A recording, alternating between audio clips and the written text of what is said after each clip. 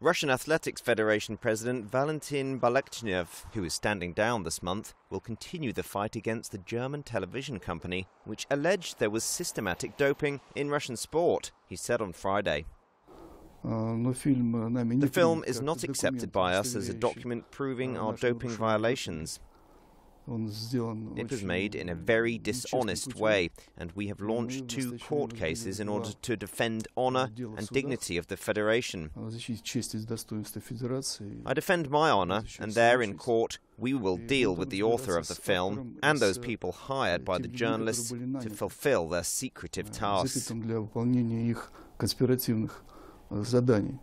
The 3-part documentary, broadcast in December, featured an undercover video of what it said were Russian athletes and coaches admitting to covering up positive drugs tests. Russia's anti-doping agency suspended a number of Russian athletes in January, including Olympic walking champions Olga Kaniskina, Valery Borchin and Sergei Kurdyapkin.